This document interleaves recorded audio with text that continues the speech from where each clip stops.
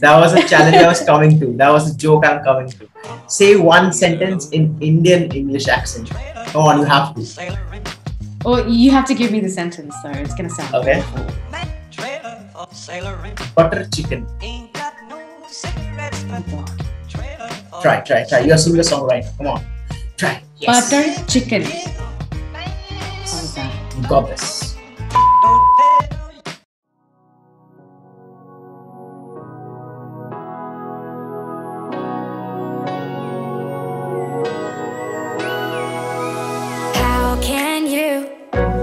Just the top that I want, just for a kiss. I walk through a storm when you're close, and nothing can go wrong. Haters can try, they won't break us down. You wanna chase your dreams. Great. So, hello, the good people of the internet. Today we have with us the singer-songwriter, actually the Indian-Australian singer-songwriter, Mona Patel with us. She's a singer-songwriter and a producer herself, currently residing in Perth. Welcome on board, and thank you so much for taking some time out to do this, Mona. Thank you so much for having me. I'm so excited to be here. Yep. So it's 10:30 at your place, and I'm in India, disturbing her all the way. So great, integrity I have. So anyway, so first and foremost, we would like to begin with your musical career. So you were born in India, right? Yeah, I was born in India, correct. Take us through how much of the time you spent over on India and what you saw in the music industry as a singer-songwriter yourself and a producer in India, and what's the difference between where you live right now, which is Australia, Perth, and Indian music industry? Yeah. Okay. Wow. They're getting right into it. Okay. So I was 5 when I left India, but I was actually going back and forth traveling anyways since about the age of mid-20s, I would say. So I think for about 7 years, I was just sort of traveling back and forth. I was doing vocal teaching work. I was doing a bit of acting, a lot of voice acting. I did TVCs and things like that. And I always sort of wanted to get into original music, but I didn't feel like I was good enough. And I didn't feel confident enough. I didn't think I was talented enough. And it wasn't until sort of my late 20s and I really had to just like get around the psychology behind it and say, why are you not doing this? You know, just give it a shot. You never know what's going to happen if you just try. So I would say one of the biggest differences between the Indian music industry and the Australian music industry, I mean, it's incomparable actually. They're just so different. First of all, like the languages, like what I love about India is just the Hindustani classical vocals. You've got the Bollywood, which I've also started. I'm going to be doing classes, so I'm actually learning Hindustani classical and Bollywood myself. That's something that I've always wanted to do. So I have a bit of time now. So yeah, I love that whole aspect, the fact that it's so bilingual in India. You know, you've got your Western pop singers and you've got your Bollywood playback singers, and I just love that. You don't really find that here. It's not as diverse. And yeah, just all the different flavors that are in India. It's just like nowhere else in the world when it comes to music. Like you go to the south and you have a different sound. You go to the north, you have Punjab, you have Punjabi music. You know, it's just incredible. Here in Australia, you won't really find that. You'll just find different genres, which is like everywhere. But you'll have like predominantly everyone singing in English. So that's kind of the culture over there. So in terms of getting it off the ground, you know, you being a musician, how hard it is to pull off having a career in India versus Australia? Honestly, it depends on your audience. It depends on your marketing strategy. It depends on what you want. So yeah, like I feel like it doesn't matter what genre of music you decide to delve into, you're always going to find an audience. You're always going to find a group of people that resonate with your song or your message. So it's just about tapping into that and figuring out where is your audience going to be. Is it going to be in China? Is it going to be India? Is it going to be Australia? Is it going to be worldwide? Is it going to be America? So I think once you figure that out, it becomes a whole lot easier to market yourself. And I'm not big on, I hate focusing on the numbers. A lot of musicians get very stuck on this many streams, this many followers. I mean, at the end of the day, $0.00002 per stream. Such rich we are, huh? So rich we are. It's just absolutely awful how much we get paid. So you can't really focus on the numbers, because I keep telling people, like, the money will come. You just focus on your skill set. If you believe in your skill set, you keep honing your craft, everything else will fall into place. People will start to recognize you as a contender and somebody with talent, somebody that they want to listen to, somebody that they want to go and see perform live. Focus on the skill set. Of course, image is important, but it's not everything, in my opinion. So, yeah. Great. So as a sarcastic joke, I would like to say, just say focus on your skill set and the other stuff will arrive with that. In India, it's opposite. Yeah. Well, what's it like in India? It's more about the image, I suppose. Yeah, you can say that. Absolutely. Like, skill set is the last. Like, I'm being sarcastic over here. The skill set is the last thing people watch. Before that, you're his son, you're his daughter, you have spent $5 million in Facebook advertising. So a lot of stuff happens. So, I mean, I'm pretty proud of the fact that I'm an independent artist. I'm not backed by any major label, but yet I've still been able to manage some pretty incredible press over the last couple of years. And that's just not spending a cent. So it just goes to show, like, if you do have the talent, you can get out there and you can put yourself out there, and people will recognize that if you've put that work in. I do understand what you're saying about the whole nepotism thing. I don't have any godfather in India that's going to help me out. I don't have any godfather in the music industry that's going to help me out. So I'm basically surviving on my skills. So that said and done, I am very proud of how far I've come and what I've achieved, because, to come all this way just based on your talent, I mean, that's pretty rare nowadays. Yep. Most people have and especially if you are born in a country like India. Yes, like most people have paid, like you said, millions of lakhs in paying off this person or paying for Facebook advertising. And it's just the way the digital marketing world works right now. Or you have this name attached to you, it's branding and all of those marketing terms, so much stuff. Yes, absolutely. When did you think of taking music as a career, or singing, songwriting as a career? And also, you're a producer, which we'll come to that in very soon. I have a habit of actually asking 10 different questions in one go, but I'll not do that. Otherwise, you'll probably go out of the session. How did you choose to become a singer-songwriter, and how did you start a career?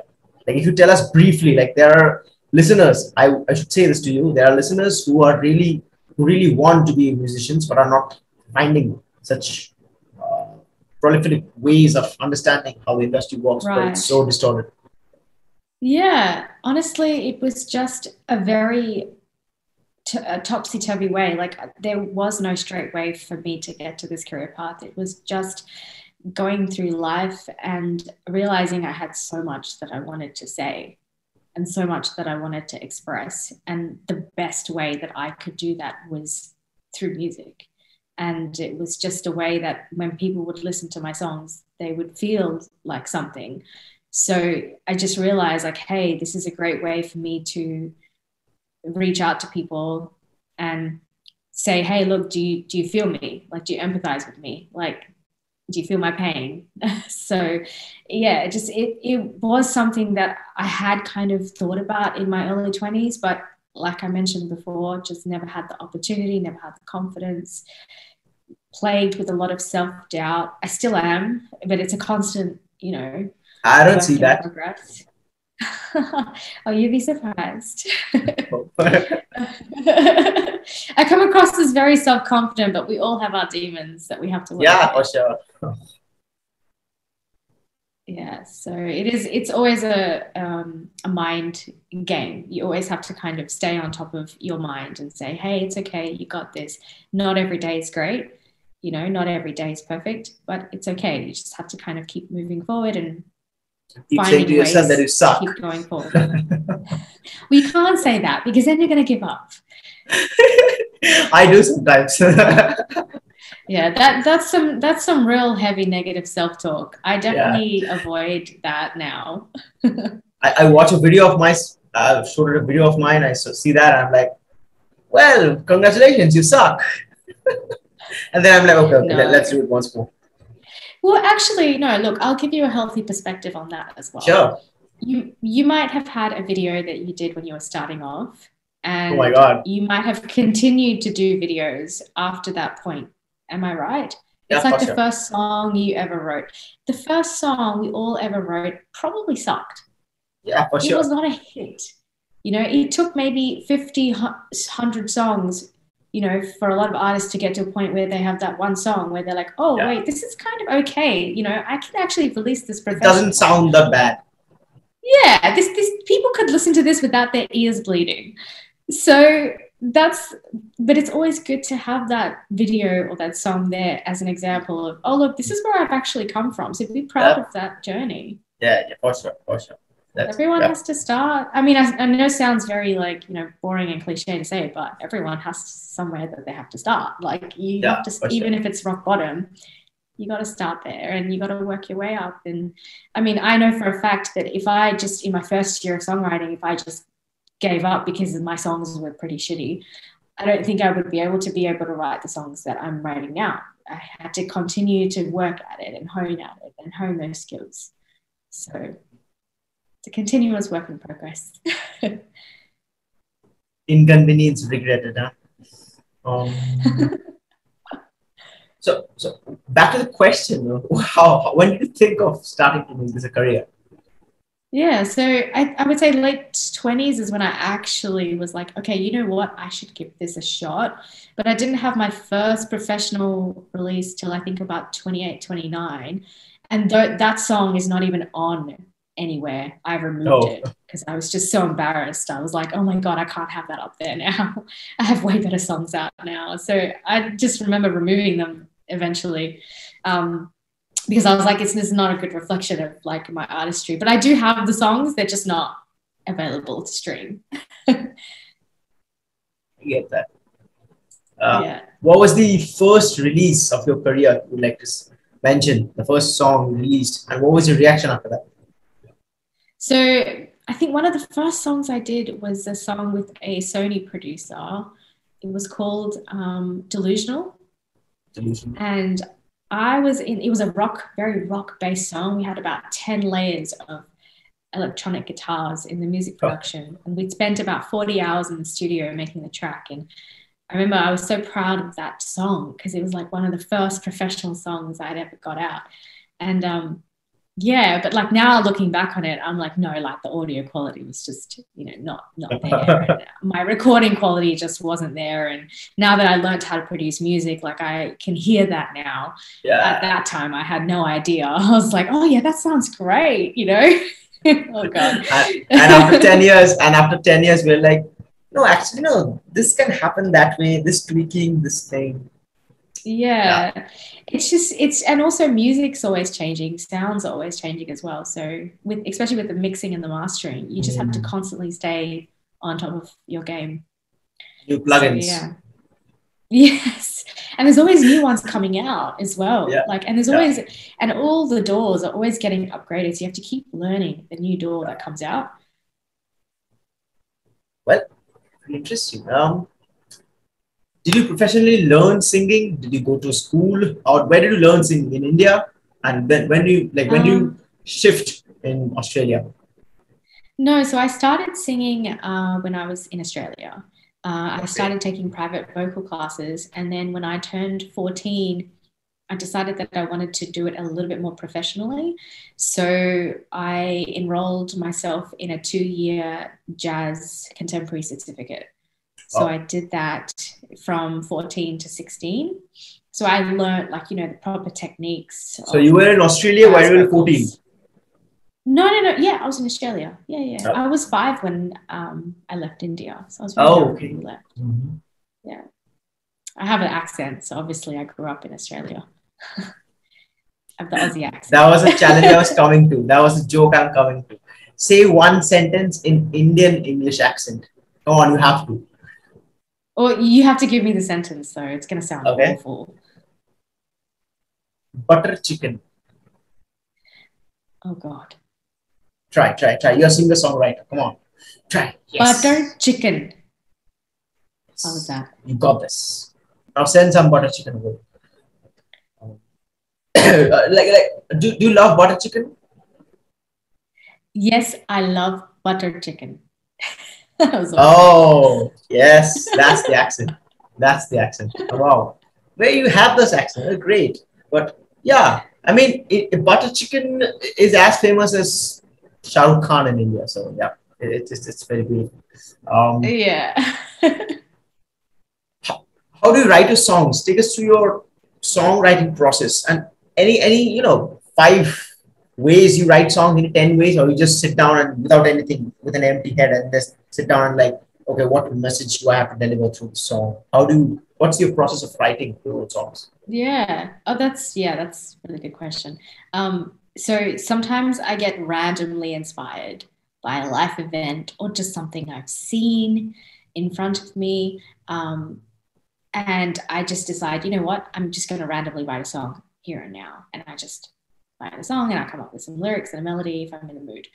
Other times, if I'm in a professional setup and I'm with a producer and we've decided, hey, we're going to be working on a track, that's a completely different experience altogether, because then I have to switch over and I have to come up with an idea. If we have an idea, then start coming up with top line melodies and then work on the lyrics. So my process is generally idea, inspiration, and then after that it would be melodies and hooks and the arrangement of where the melodies are going to fit. And then lastly, I like to work on the lyrics at the end. I don't really start with the lyrics. A lot of people start with the lyrics, but I like to start with my ideas and let it sort of grow organically from there and see what kind of happens. Oh, okay. So for you, writing the lyrics is the last part. You just find the structure first of the song.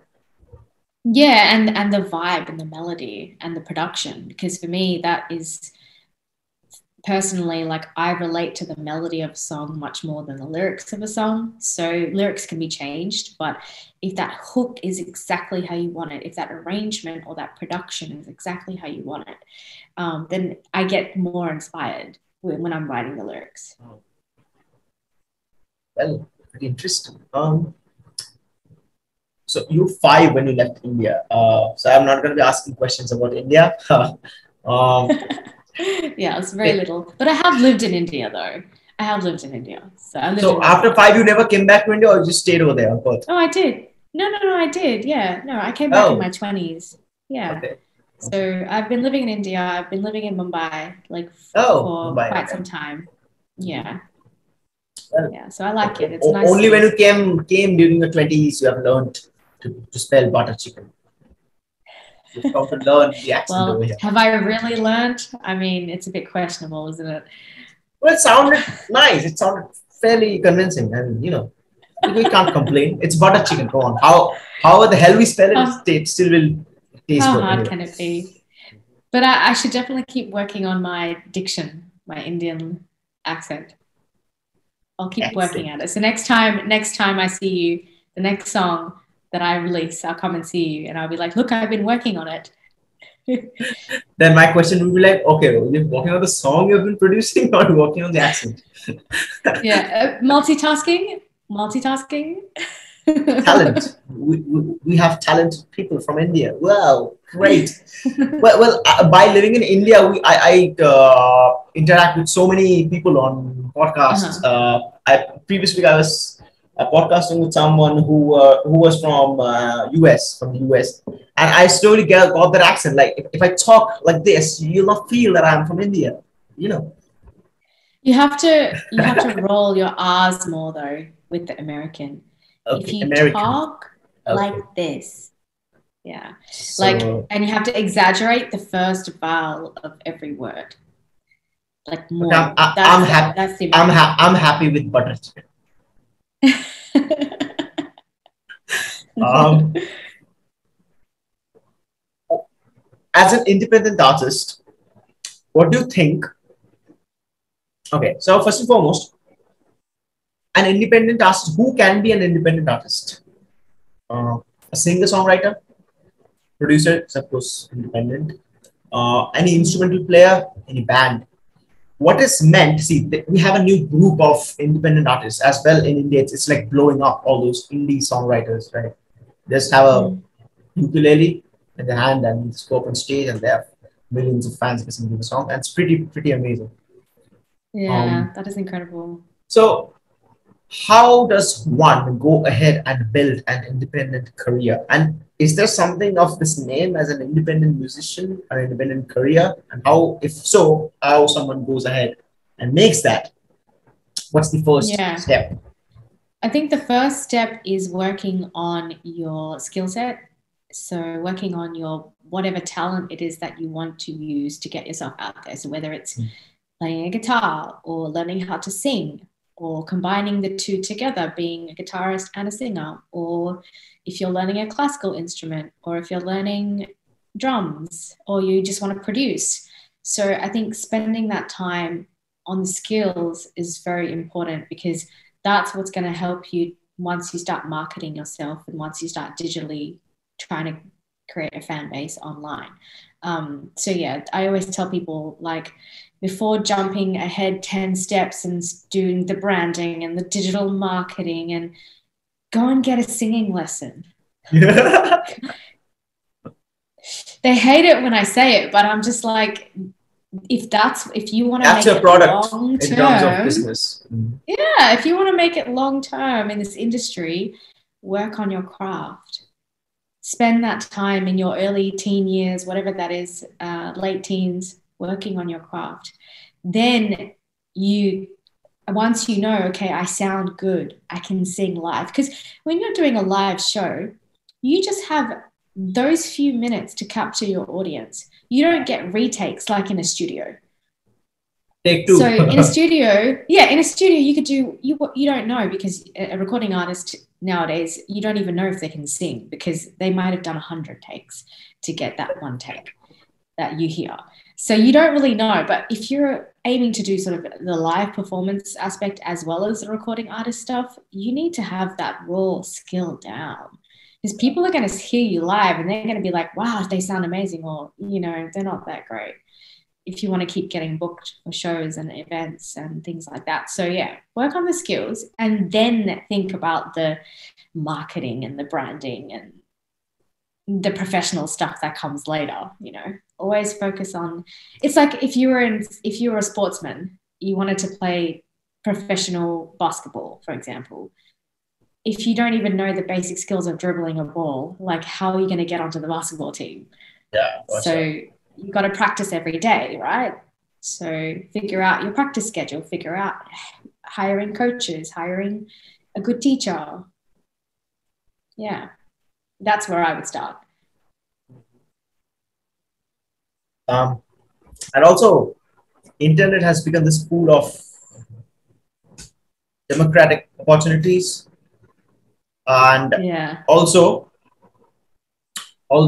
there is something, at the very primal level, we have this thing like, okay, if someone is a singer-songwriter, you can just publish a song anywhere you want within just $10, but at the same time, when there's a music crisis, for example, people want to hear more music, but we have 10 billion songs uploaded maybe every single day on Spotify. In terms of that competitive environment, how does someone manage their entire portfolio as a music career? Yeah. Like in one sentence, it would be like dealing with a competition, but I don't think arts is a very good space to have this word inside. No. Yeah, look, it's a tough one, because at the same time, while it's incredibly easy to be a musician or an artist nowadays, it's also one of the most increasingly challenging times as well. So there is a lot of pressure at this point in time to have a release and have 1 million streams or 2 million streams, you know, or get that kind of press that you're looking for. So I think every day, I think the number that Spotify released was what, I think it was around 40 to 60,000 tracks get uploaded per day on Spotify. And this is just Spotify. So, and we have like over 200 digital platforms out there right now for people to upload music worldwide. So it is incredibly challenging. And I think what I would say to people is stay in your own lane. Focus on the resources which you have. Focus on building your audience that resonate with your music, and try as hard as it is, try to block out the noise.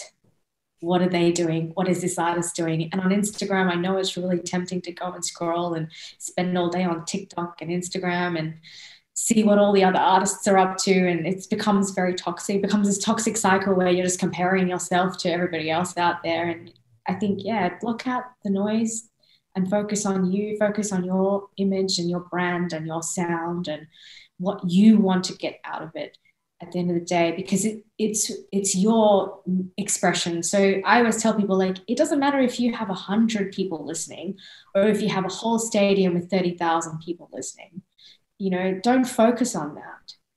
Focus on the song. Is it, you know, are you happy with the song? Is this something that you're proud of? It's everything. To me, success is very relative. It's a very relative concept. Like for one artist, just going to a room and performing in front of 20 people is a huge deal, you know, whereas someone like Justin Bieber with his sellout stadiums, he could do it in his sleep, you know. Just, you can't compare yourself. And I would never advise that.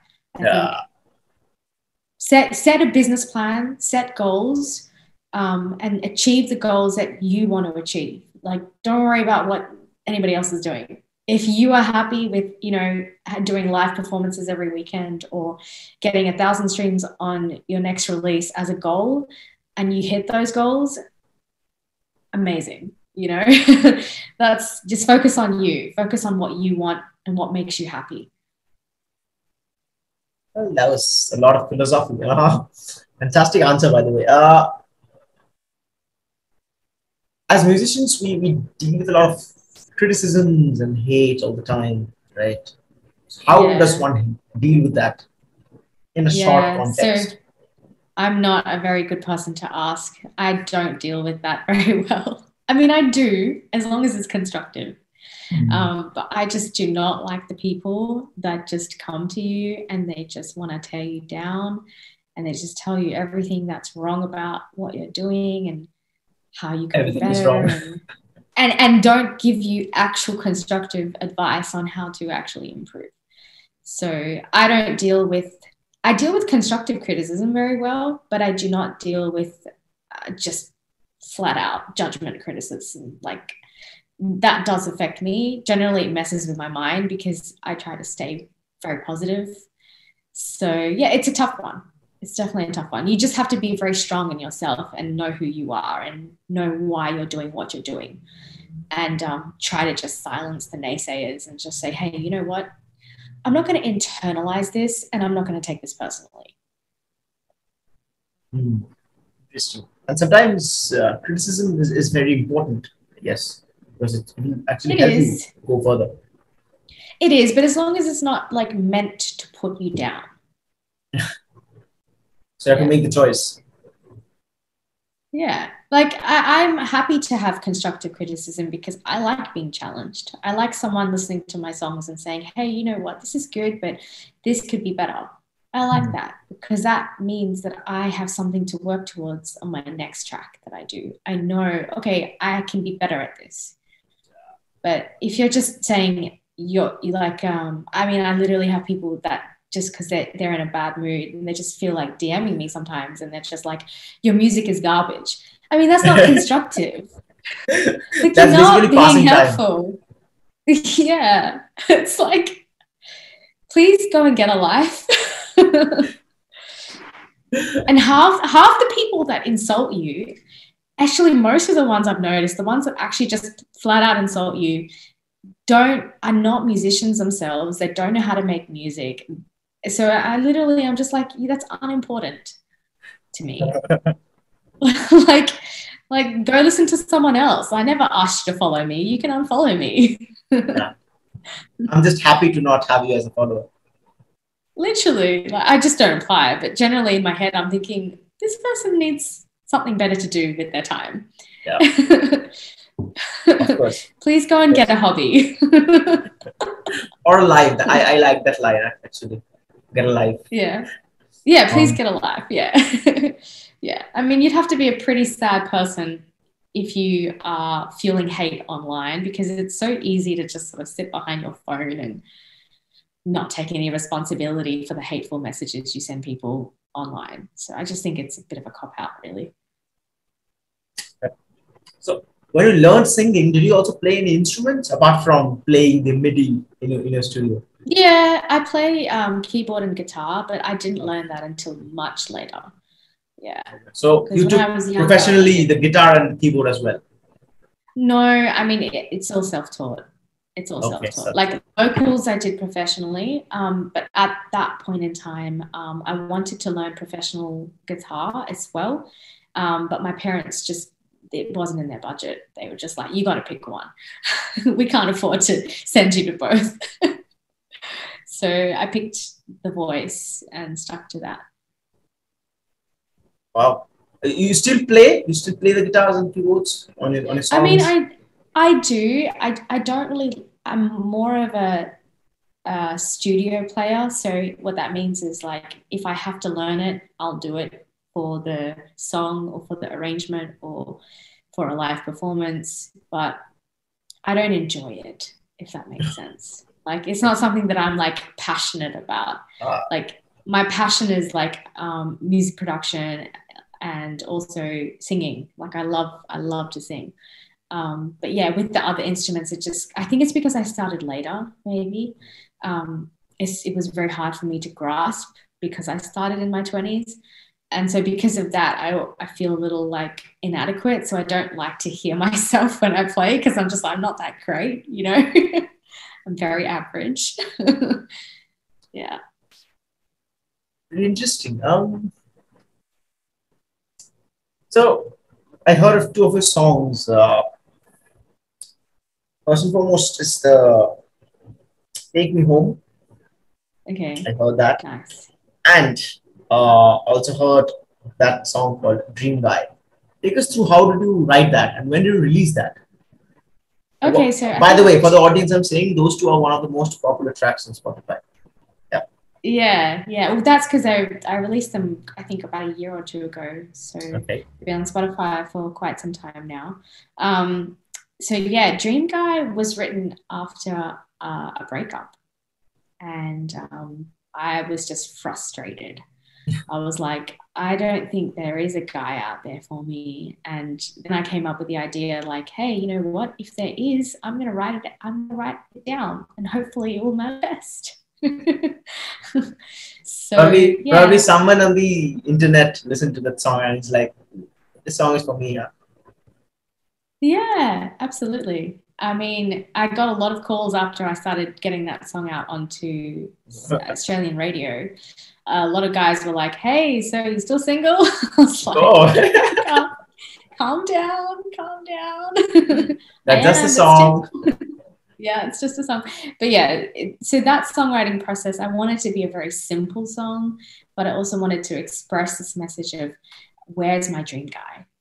You know, is he out there? If he's out there, you know, these are the qualities that I'm looking for. And yeah, that's basically where that came from. And Take Me Home, I wanted to do like more of a 2000s style pop EDM track. So that's how that one came about. And that was one of the first tracks I wrote with my producer, Michael, at the time. I just said to him, look, I just want to do like a club track, you know, and we came up with an anti-chorus and the bridge as well. You know, sometimes I get melodies in my head.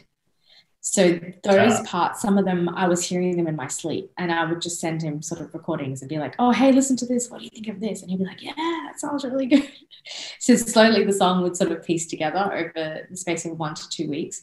So we used to give ourselves deadlines. If we decided to start writing a song, we would take about 2 weeks to finish the whole song.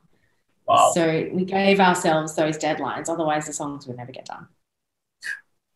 This is the frustration we suffer as singer-songwriters.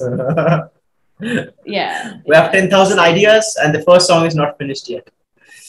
Yeah. So, but that's what was happening with me for so long, for an entire year. And then eventually I said to him, look, we need to get really strict with our songwriting process. Otherwise, we're going to have like 50 songs and they're all going to be unfinished. We start finishing them before we move to the next one. And that's when things started really coming together and falling into place. So, your recent release, let's talk about the recent release you had. It's called Hope and Healing. Hope to Heal, yes. Yeah. What's the story behind that song? I think there's a story behind this song. Oh, yes. Definitely a story. Yes, so, I guessed it right. Now send some butter chicken first. Okay, I will send it across Zoom. Here you go. Thank you. Yeah, so I knew I wanted to write a song of hope and healing for the world. Sort of after my experience of coming back to Australia during the pandemic, because I was stuck in Mumbai during the whole lockdown, and I was by myself, and I was pretty scared because I was like, I don't know what's happening. I don't know how I'm going to get back to Australia. I'd flown there in January 2020, and the pandemic had, I think, started around March, around that time. So I'd just flown back, actually. I was in Australia for vacation, and then I'd flown back to Mumbai, and then 2 months later, all of this started happening. So it was very scary. It was like, oh my goodness, like at the time, nobody really knew what was happening, right? It was just this very scary thing unfolding before our eyes. And then everyone thought, oh, India's going to be fine. India's going to be fine. India's going to be fine. India was not fine. Everyone thought, oh, it's a Chinese problem or whatever. Like we're going to stay in China. What the heck is a Chinese problem? No, as in, it's the problem of the Chinese. Exactly. The I was just talking about the it. people who are saying like it's a Chinese problem. Like what the? Yeah, like they will deal with it. It's in their country. Like, I mean, everyone sort of assumed that it won't really come out of China. And 3 weeks later, what do you know? It's like spreading everywhere. So it was just also because it was scary because, as you know, like being in a country like India, it's very heavily populated. So I think everyone was scared. Everyone was scared. Everyone was like, if this thing comes out in India, like this is going to be bad. People are not going to be able to contain this. And so with the level of strictness of that lockdown that happened, I think it traumatized everyone in India. Mm-hmm. Everybody was like, what is happening? This is crazy. So yeah, like I knew immediately after that experience and coming back to Australia, coming back doing 1 month of quarantine in Sydney, I was like, I have to write a song about this because as a songwriter, that's what we do. We write songs. We make music about our experiences. And it was just, you were like, let's write a song about COVID. Well, it wasn't exactly COVID. It's not specifically about COVID, but it's just about that entire 2 years where it was just awful. Like how pathetic were people in their homes? And not just that, it was like there was the pandemic and then there was, the war on the whole Russia and Ukraine. Like it's just been a mad 2 years. Yeah. It's absolute madness. It's nonsensical, honestly, what's been happening to the world. So this was my way of kind of saying, hey, look, we've gone through a really bad time, but we can get through this. And we hope to heal from all of this, and we hope to heal from the pain that we've gone through. And that's basically the story behind it. The song is beautiful, right? Thank you. I heard Glad it nearly you liked it. I heard it like 5 to 10 times. Oh my God. Wow. Thank you. That's really nice to hear. Yeah. What, as music listeners ourselves, what are we seeing from Mona Patel in the future? Yeah. Yeah, good. Oh, yeah, nice question. So I'm working, besides my collaborations that are ongoing, which are all different genres, by the way. There's pop EDM, I'm doing a bit of Bollywood, a bit of Punjabi, a mix of everything. Wow. But yeah, a lot of interesting things happening. But my own original release that's coming out is another completely different track that's coming out after this. So it's like there's Hope to Heal, and the next track that's coming out is like upbeat, Hope to Suffer, dance. Like it's a completely different concept. It's a completely different story a different experience that I went through in my life. So complete opposite. But I mean, I think that's good. I think that's coming out as a single. Any album EPs? Yes. I am working on collections of songs, but whether or not I'm going to release them as albums, I'm not really sure yet, because I feel like I've had more of an impact with my music just sort of releasing so far as singles. I feel like people just listen to them. Resonate with them. Yeah. And also because like all of my music is so different. Like all my songs are so different. I don't know if it would do it justice just to kind of put all these different songs together and release them as an 8-track album. I mean, let's see, maybe if I feel like it, I might consider doing something like that. Because it just depends. Like, it depends on my mood. I'm a very moody artist. Sometimes I'm in a mood to do this kind of a song. Sometimes I'm in a mood to do this kind of a song. There are so many layers to my personality that come out through my music. And I'm not like the kind of artist that's like, you do 10 tracks and it's like everything just kind of sounds the same. I don't feel like I have that. Like everything has to be of a different diet altogether. Or it's just because there's just so much that I've experienced and so many different ways that I want to express it. I don't necessarily always want to express it in the same style, So yeah, it's a bit of a strange. I'm a bit moody. Well, when I heard all of his songs, that was not a secret anymore. Yeah, it's pretty obvious that I have sides, I have shades. For sure. Yeah. Well, that's actually beautiful. Any tips for singer-songwriters, no matter where they reside in the planet called Earth? Yeah. Look, it's a tough one because I mean I have my days as well, where I feel like, oh, what am I doing? Like, is this even meant for me? I kind of have like a mini existential crisis every second day, but it's okay. But yeah, if you're looking to get into music, I would say it's not like, don't come in with rose-colored glasses like I did.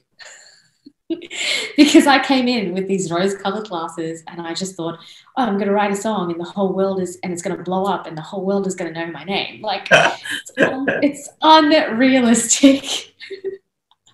I learned that the hard way.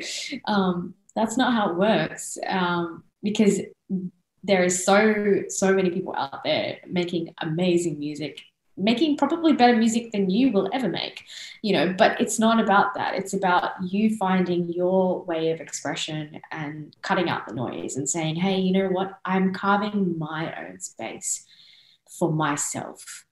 However that turns up, however that shows up for me, it's unique. It's always going to be a unique journey. Every artist has a unique journey. So yeah, the one thing that I used to do at the start is like I used to always compare myself, like, oh, what's Taylor Swift doing? What's Selena Gomez doing? And now I'm just like, I don't even check. It's not important anymore what they're doing. It's important what I'm doing.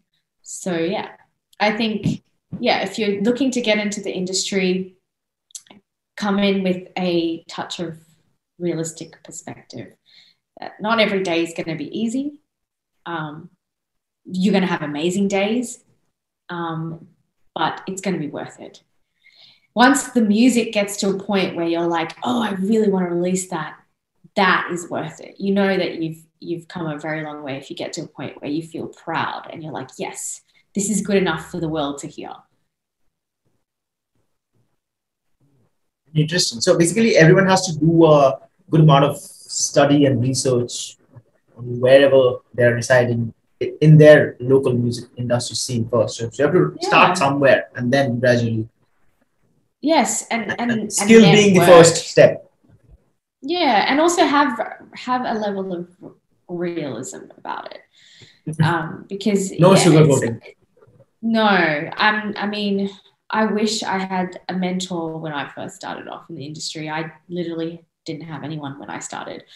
I just was a crazy girl with a crazy dream, and I was like, I want to release music and let's see what happens. And yeah, I went in with this very like just this mindset of, oh, this looks so easy, like I'm sure I could do, but it's not it's nothing as it seems. And what you mentioned at the start was very interesting, is the music industry, if you're not signed to a major label, has something called gatekeepers. So it doesn't matter how much money you invest. You could get $1 million investment tomorrow for your music, but if you don't have those contacts to kind of get you past those gates, you're always going to be on the out. Yeah, you're always going to be sort of on the outside anyway. So that's why I don't really care anymore. Like, if that makes sense, like, because I'm just like, it doesn't matter if I have $5 million in the bank, I still won't be able to get into those circles, because I don't want to sign to a label.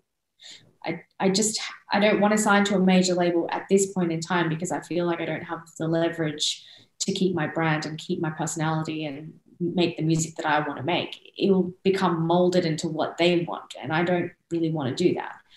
So it's about keeping my autonomy and my power and all of that stuff. As an artist, you want to keep creative control of your masters, and you don't want to have to give that up to a label. Just a manager will do. Yeah, exactly. Like, I have managers, I have a PR team now. Obviously, it took me a while to get to a point where I could hire one. When I started off, I didn't have anything.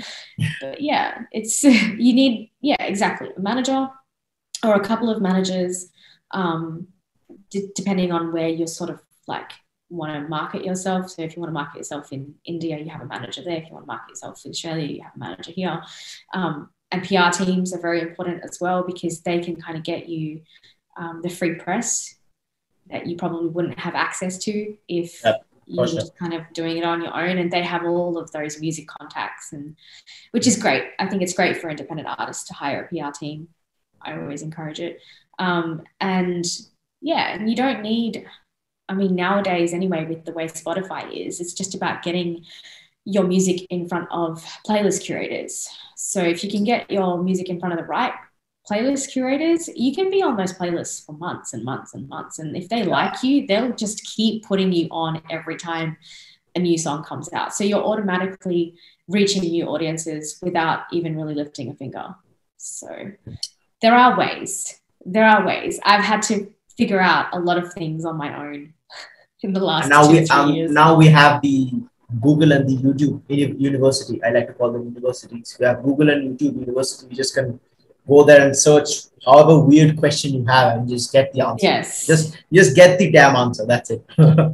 Exactly. Like, I was talking about that this morning with one of my producer friends. Like, we were talking about how easy it is now to just learn how to do anything on YouTube. Like, if you want to learn how to digitally market yourself, that's on YouTube. You don't have to go and spend thousands of dollars anymore like we used to have to back in the day with all of the degrees. It's just easier now to learn. You can learn anything you want.